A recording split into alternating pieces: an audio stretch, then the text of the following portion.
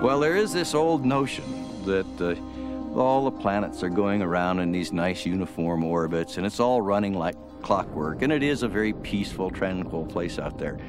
That's a myth.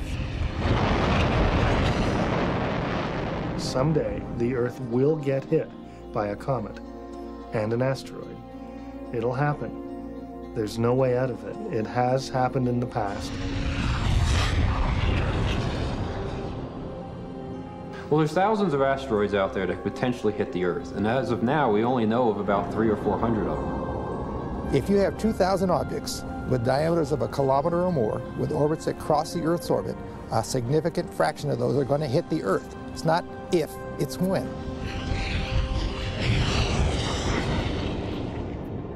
If nature hit a large metropolitan area like Los Angeles, it would simply obliterate all of Los Angeles and the surrounding region. There would have been a cloud covering the entire planet within 2 hours, and it would have lasted for a year. Easily would have caused mass extinctions. You'd have years of kind of a nuclear winter effect where you just wouldn't get any sunlight. 10 million people would have been killed, virtually instantly. Imagine one Hiroshima-strength bomb being exploded every second for several years.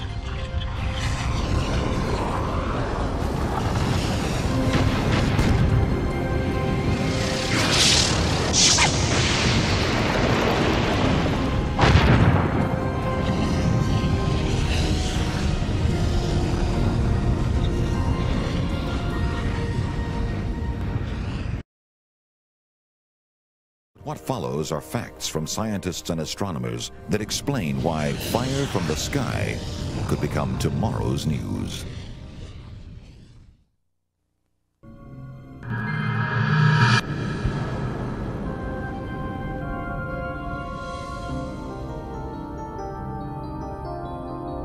As new technology has brought the universe closer to us, we have begun to realize that cataclysmic destruction is business as usual in the cosmos. Recent images from the Hubble telescope reveal whole galaxies cartwheeling into each other. Some scientists believe that Mars was once a green planet with oceans much like Earth, until a series of tremendous impacts blew away the Martian atmosphere and left it a dead planet. Venus is littered with tremendous impact craters, many the size of a small country. But it was a massive impact into Jupiter in 1994 that revealed the magnitude of the threat to Earth. Tracking the objects that sometimes cause these collisions has been the lifelong pursuit of astronomer David Levy. I'm a bit of a klutz. I fell off my bicycle, broke my arm, and my cousin gave me a get well present. It was a book about the planets. And I read that book and I thought, gee, that's what I'd like to do for the rest of my life. And so at age 12, I decided to become an astronomer. Meteor Crater near Flagstaff, Arizona, is the most perfectly preserved impact crater on Earth. Gene Shoemaker is the geologist in residence. Almost nobody was working on it in the mid-1950s when I first came here to Meteor Crater and started to study this crater in very great detail. So once you've studied this kind of a thing, your next question is, well, you know, what are the bullets out there that make these things, and how often do they hit?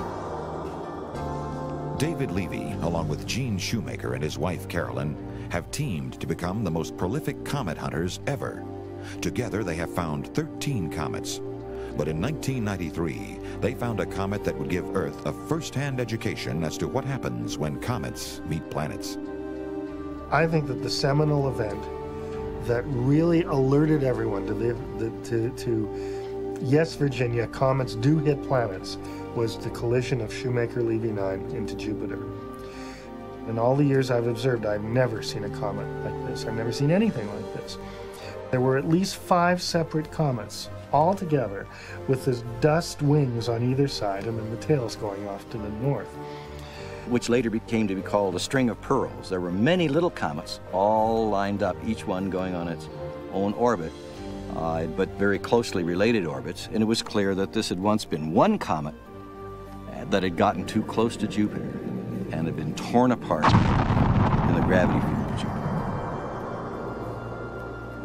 Not long after discovering Comet Shoemaker-Levy 9, they learned the comet was on a course that would lead to its own violent end.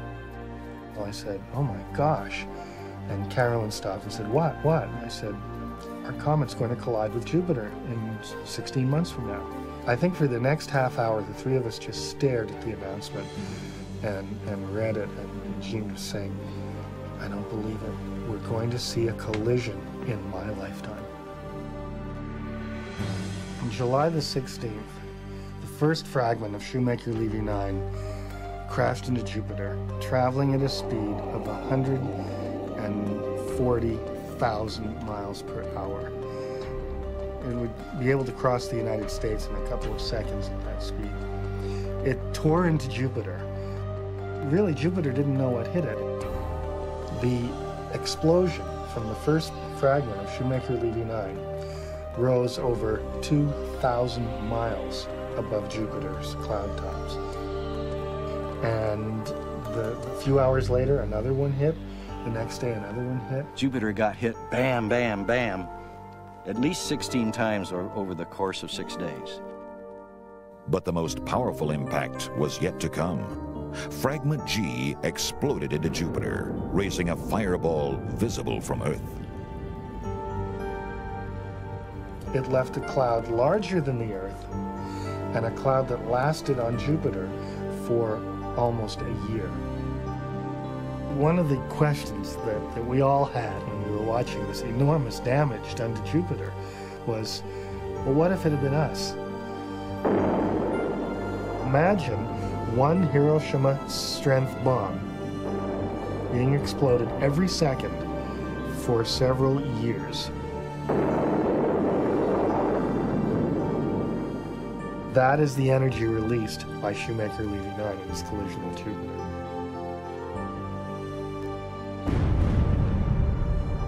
The magnitude of the impacts into Jupiter surprised and alarmed the scientific community. And one of the big discussions was, how do we get rid of the giggle factor? We go to Congress and we say, a comet could hit the Earth someday, and everyone laughs. After Comet Shoemaker-Levy 9, nobody was laughing.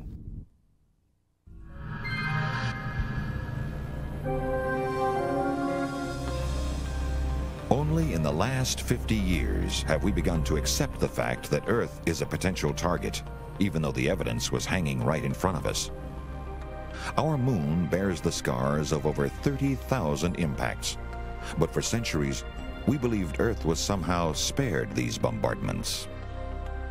In the last 20 years, we have identified 180 impact craters on Earth. If you could strip away Earth's jungles and oceans, scientists believe we would find another 2,000 craters. At the northern tip of the Cancun Peninsula, Chicxulub is the largest crater ever found on Earth at just under 300 miles. Many believe this X marks the spot where the asteroid struck that killed the dinosaurs 65 million years ago. But even in this century, Earth has been a target. The biggest impact in recorded history mystified turn-of-the-century London and drew the attention of Irish astronomer Mark Bailey. 1908, there's a very bright, very bright light was seen in the sky emanating from the southeast. The twilight, even though it was June the 30th, was very light, to the extent that people were able to play cricket at night. People reports of reading newspapers after midnight, which would not normally ever be able to do that. The scientific journals and the newspapers were full of this unusual phenomenon at the time, and there was speculation as to what caused it, but no answer. Seismographs in Belgium recorded a tremendous shock wave emanating from a remote region in Siberia. Russian meteorologist Leon Kulik believed the event was caused by the impact of a meteor. It took him almost 20 years to mount an expedition to recover what he thought would be valuable minerals from the meteor. As he approached the recorded epicenter, Kulik passed mile after mile of forest laid over like matchsticks. Kulik searched for years, mounting 2 later expeditions, but he never found an impact crater or the meteor. The cause of the massive destruction became the subject of speculation. Everything from an earthquake to an exploding spaceship were offered as a possible explanation. Dr. Jasper Wall of the Royal Greenwich Observatory believes a meteor caused the massive destruction, one that did not impact the Earth, but detonated miles above the forest floor. Now, it didn't actually strike the Earth's surface, but what it did do is burn up in a fearful fireball above the Earth's surface, perhaps a mile above the Earth's surface, sending a shock wave down, which struck the Earth and devastated, flattened the trees. It had an energy yield roughly that of one of the largest weapons, nuclear weapons that had been produced, about 30 megatons. And the first thing that happened was the forest was set fire by the heat and the radiation. And then as the blast wave swept over the burning forest, the blast wave puffed out the fire. And you were left with a flattened region of devastation of some 1,000 or 2,000 square kilometers in extent. So the size of a large city was wiped out by that particular object. Had it been 3 hours later, had the Earth moved by the equivalent of another 3 hours, and that event occurred over Moscow, 10 million people would have been killed virtually instantly. Scientists assured us that such an explosive event only occurred once every 100,000 years. But 22 years later, Earth was hit again. The second biggest impact that we know about, the second biggest impact in recorded history, took place in the Brazilian jungle in the mid-1930s. It must have seemed to the Indians, the Aborigines, that the end of the world had come, and indeed for hundreds of them it probably had. It was the dawn of a new day. The fishermen were casting their nets, the people were just having a normal good time in the rainforest, and suddenly this tremendous darkening of the sun, so the sun goes blood red, and there was these explosions in the sky and an apparent fire in the forest. Now, the natives at the time believed that this was essentially the end of the world. We know of all of this because there happened to be a Catholic missionary in the area at the time, Father Fideli, who was embarking on his annual apostolic mission, and he arrived just at a time a few days after the impact. The reports that followed from Father Fideli's diaries indicated that he'd arrived just in the nick of time as the local priest or witch doctor was preparing to administer this poison called tempo to the villagers in the community, who had been scared out of their wits by the event in the sky and were really believing that the sky god had come to ground and that it was necessary in some way to placate him by making a mass suicide attempt. But the fear grew beyond the Amazon rainforest as word of the destruction spread. It wasn't until years later that the truth was known. 3 small asteroids exploded in tremendous fireballs a mile above the jungle floor, igniting a ground fire that destroyed over 800 square miles of rainforest. My hunch is that the Brazilian event is a much smaller example than the Tunguska, maybe only 50 or 100 kilotons equivalent, and such an event probably runs into the Earth on the average about every 20 years. Both the Siberian and Brazilian impacts occurred over sparsely populated areas of the world. Is it possible that we have not always been so lucky? In 1871, headlines around the world reported the fire that burned Chicago to the ground. The cause was reported to be a cow owned by Mrs. O'Leary. But what history has forgotten is the fact that on the same evening, at the same hour, a dozen separate fires swept through a surrounding 4-state area, causing even greater devastation. Randall Carlson has devoted his lifetime to researching unexplained phenomena. He believes the inferno was another case of fire falling from the sky. The reason no one can explain these great fires is that no one knew to look to the heavens. But recent studies have shown that a comet nucleus, only 100 yards in diameter, exploding 20 miles up in the atmosphere, can set a large pine forest on fire.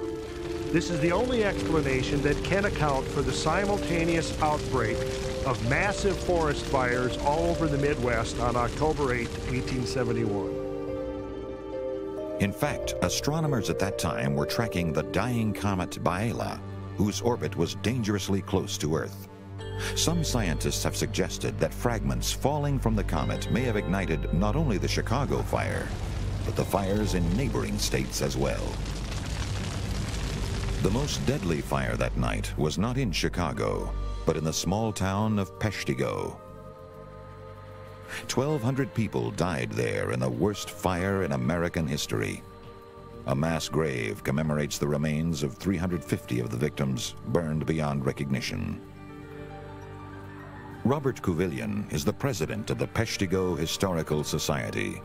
The stories he has preserved are of a fire unlike any other. Fire was not unusual in this territory, but on this particular night, this was a fire like nobody else had ever seen. It was 7 or 8 o'clock at night when it became dark, and they could see this lurid glow in the western sky. It was like a thunder, a muttered thunder that never ceased. It just kept growing louder and louder. Before they could run, a firestorm blasted them off their feet. Trees were being uprooted and roofs were coming off of the homes. Chimneys were crashing to the ground. Everything was moving horizontally. It was like the heaviest snowstorm you've ever seen, only it contained the burning embers and the ashes and the red-hot sand and the dirt that was picked up. And when they decided it was time to go to the river, already it was too late. The people who managed to reach the river were not yet out of danger. Clothing and hair combusted spontaneously. The air itself seemed to be on fire. Eyewitnesses described that the very sky itself was on fire as far as the eye could see into space. Survivors felt like it was the end of the world. Peshtigo was literally devoured by this fire from the sky.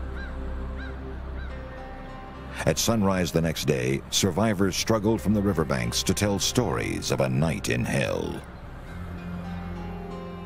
Eyewitnesses described fireball and meteorite-like phenomena falling from the sky just prior to the outbreak of the fire. In the aftermath, they described whole forests of great maple trees uprooted and laid flat like new-mown hay. This is strikingly suggestive of the forests knocked flat to Tunguska. While no one was killed at Tunguska, 1,200 people lost their lives at Peshtigo.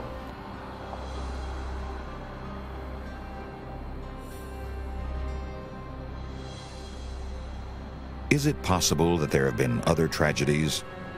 Other disasters we attributed to earthquakes or fires or tidal waves, only because we didn't realize how often the Earth gets hit.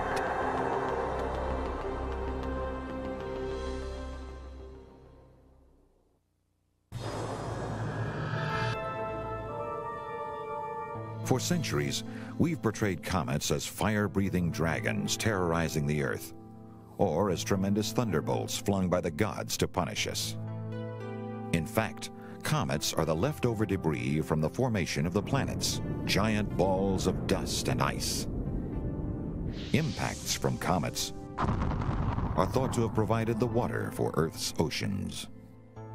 NASA's Jet Propulsion Laboratory in Pasadena, California, is home to some of the world's leading experts on comet studies. Comets are rather unusual objects. The small body in the middle may be a few kilometers in diameter, or even only a few hundred meters in diameter. But the atmosphere can grow to 100,000 or several 100,000 kilometers across. And they create long tails, a dust tail and a gas tail, or ion tail, typically. So that they can have tails perhaps 100 million kilometers in length, the distance of the Earth from the Sun, say 150 million kilometers. They can, in fact, appear very suddenly and surprisingly. We don't know that they're coming. Typically, they're found, in fact, by amateurs, simply looking with small telescopes, amateurs who are well trained and know how to recognize a comet when they see it. While comets are more visible and do pose a certain threat to the Earth, the greater danger is an impact by an asteroid. Asteroids are thought to be pieces of a planet that never formed. These leftover rocky fragments make up the asteroid belt that orbits the Sun between Mars and Jupiter. Groundbreaking research on near-Earth asteroids is being done by Caltech's Bill Bottke. An Earth-crossing asteroid is an asteroid that has an orbit that crosses the orbit of the Earth. So these are the asteroids that could potentially impact the Earth. Right now, we estimate that there are possibly as many as 1,500 to 2,000 asteroids that are about a kilometer in size or larger that are on Earth-crossing orbits. An asteroid about the size of a house comes between the orbit of the Earth and Moon about once each day. And an asteroid the size of a football field comes between the Earth and Moon about once each month. In 1996, a graduate student in astronomy, Carl Hergenrother, witnessed a record-close approach by a huge asteroid. Well, the object we found, 1996 JA1, is actually a piece of an asteroid from the asteroid belt. There must have been a collision out there, and the objects hit, and the piece went flying off, and eventually ended up crossing the Earth's orbit. It was real exciting, and even a little scary at first. Because you first see it, and you know, okay, this is heading at the Earth. And then you go, I wonder if it's going to hit. The asteroid passed within 400,000 miles of Earth. Had it been 7 hours later, it would have been a direct hit. You want to find something, but you don't want to find something that interesting. The magnitude of the asteroid threat to Earth was not a secret to everyone. For years, the U.S. military had been monitoring near space. Physicist Ed Tagliaferri succeeded in declassifying this top-secret information.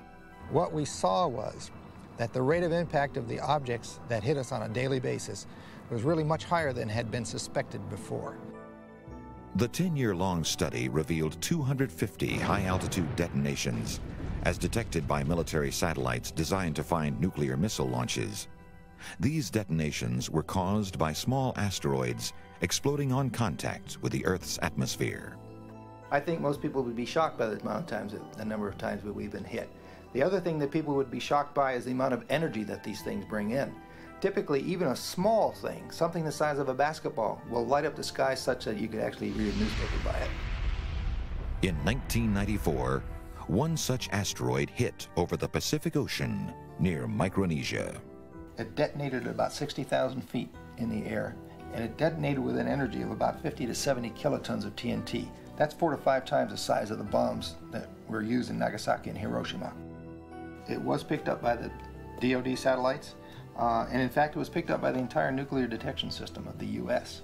And I don't know for a fact, but I'm told that they even yanked the president out of bed on this one. 250 detonations over 10 years, 25 detonations a year, or one nuclear-type explosion every 2 weeks. But there are still people in the government who are skittish about publishing it because it seems alarmist. When I tell you that something could happen that could wipe out the entire human race, that's alarming.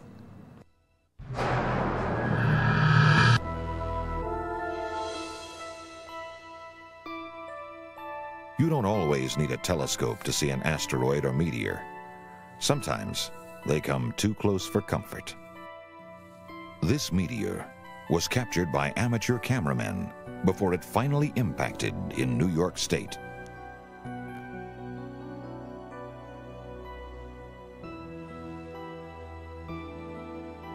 This fireball, photographed passing 10 miles above the Earth, was large enough to have leveled a city had it hit. It streaked across 3 states in only a few seconds before skipping back into space. They're moving at speeds which are 5, 10, 15 times the speed of what the space shuttle moves. They're moving at speeds of 15 to 50 kilometers per second. Those are just unbelievable speeds. Because of that, they carry so much energy that even an object the size of a basketball can be as energetic as a small atomic bomb. But there are massive asteroids orbiting near Earth. Asteroids that would dwarf a modern city. Asteroids that, no matter where they hit, would cause global destruction. If you hit a large metropolitan area with an iron asteroid a mile across, that would be an unimaginable catastrophe for the local area as well as for the world. It would simply obliterate.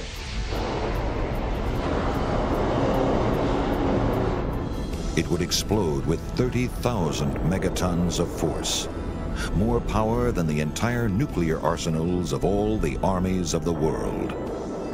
People at ground zero would never know what hit them. Millions would die in the first instant. The air, superheated to 9,000 degrees, would ripple outward hundreds of miles, and millions more would perish. An entire metropolitan city would be wiped from the face of the earth. But you would be no better off if the impact occurred over the ocean. People sometimes think that if an object were to hit in the ocean, that this would not create a problem, that much better hit in the ocean than on land.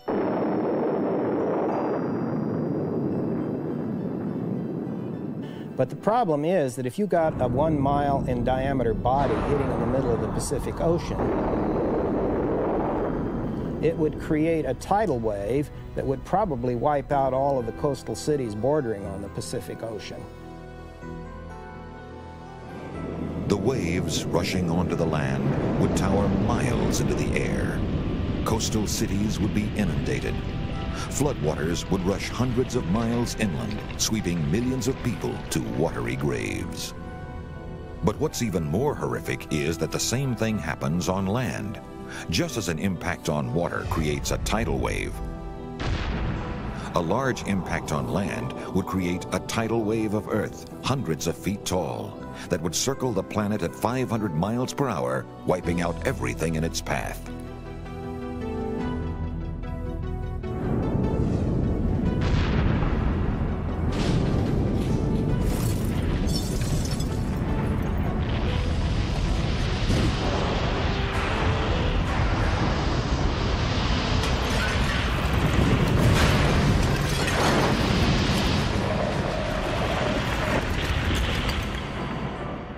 The impact would trigger an Armageddon of worldwide disasters.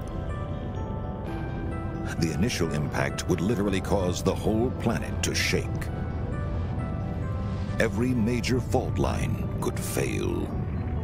First is an earthquake that, depending on the size and speed of the impact, could be pretty severe, and it would be felt all over the world. Billions of tons of Earth, heated white hot, would be hurled into the atmosphere and then fall back to Earth, igniting fires over the entire planet. These secondary impacts there'd be billions of them. They would be all over the world, and they would serve to raise the temperature of the whole atmosphere. If you're outside, you'd be facing temperatures as high as an oven set to broiling.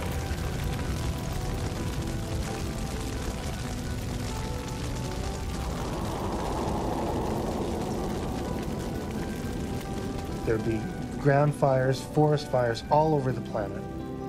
Anything that could burn would burn. The intense seismic activity causes volcanoes worldwide to erupt, blasting ash and smoke into a sky already blackened by raging fires. A black cloud forms around the entire planet. This is not a cloud that causes a day to be dull and gray. This would be a cloud that would cut off all sunlight. The day would be black, the night would be black, and it would probably last for a year. As sunlight is cut off, the temperature drops and a nuclear winter scenario begins. If it wasn't already wintertime, if it were the northern hemisphere summertime, you could convert summer to winter. It would be raining. The rain would be so much laced with nitrous acid, it would be like the mother of all acid rains. Photosynthesis would shut down. Plants wouldn't be able to survive. People and animals that eat plants would not be able to survive. and creatures that eat plant-eating creatures wouldn't be able to survive. Death would just go right up the food chain. Finally, as the sky finally starts to clear, you get a greenhouse effect, which slowly builds up the temperature and could last for hundreds of years. So it's like just about every environmental disaster you could think of, all happening at once.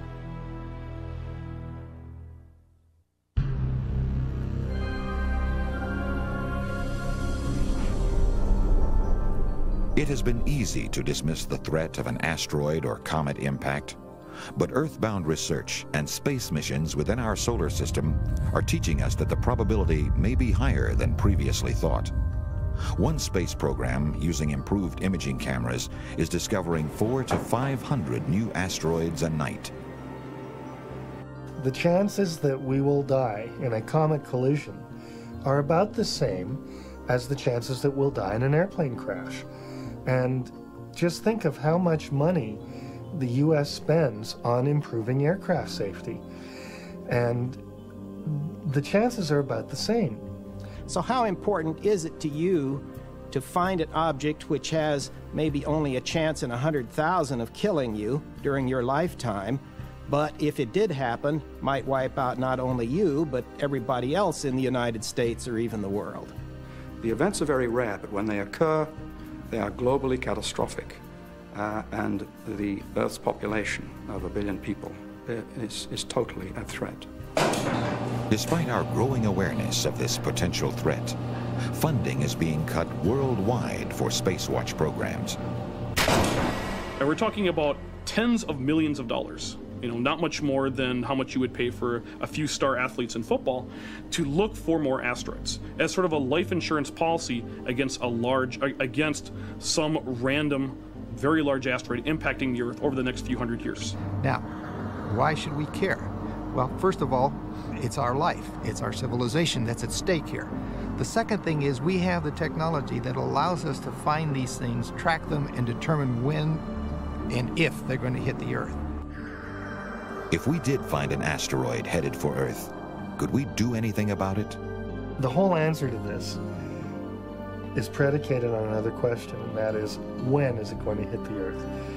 If the comet that somebody discovers is going to hit the Earth within 2 months, there's nothing we can do. It's coming in too fast, and with 2 months warning, we would not be able to do anything. If it were small enough, we knew where on the Earth it was going to hit, we could work to evacuate that part of the planet. Could you imagine what a problem that would be to evacuate a whole part of the planet? But if we had years instead of months, there are things we could do. It turns out if you have a long lead time, like 10 or 20 years, it doesn't take very much of a push on an asteroid to change its orbit so that you could deviate it from a dead-centered hit to a clean mess. The perfect technology to divert an incoming object may have been developed by the controversial Star Wars program. The Ballistic Missile Defense Organization, originally called the Strategic Defense Initiative, actually developed the technologies which allow us to deal with these threats. All of the things that you need to do to intercept a ballistic missile are the same sorts of things you need to do to intercept and deflect an asteroid. Then the hope is that if we know in time that we can send up a spacecraft and push them aside. This could be done with a nuclear bomb, a hydrogen bomb of some kind.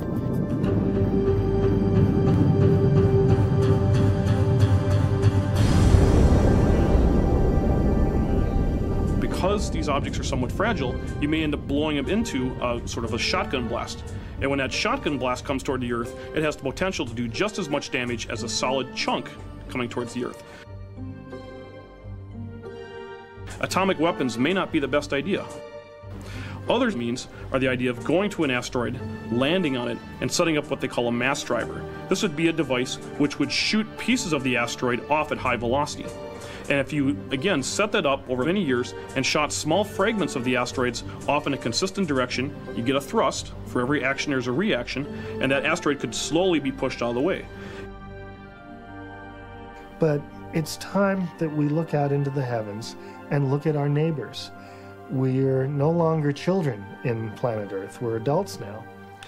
And we can look out into the sky and see what other worlds are out there. If we fail to respond to the technical challenge of preventing these catastrophes, sooner or later, there will be an object, an asteroid or a comet, that will hit the Earth and cause devastation. 99% of all living species to have ever walked the Earth are extinct, many killed off by comet or asteroid impacts. They never knew what hit them. And therein lies the difference. We are the first species to recognize this threat from space, and only by dealing with it can we ensure our future on planet Earth.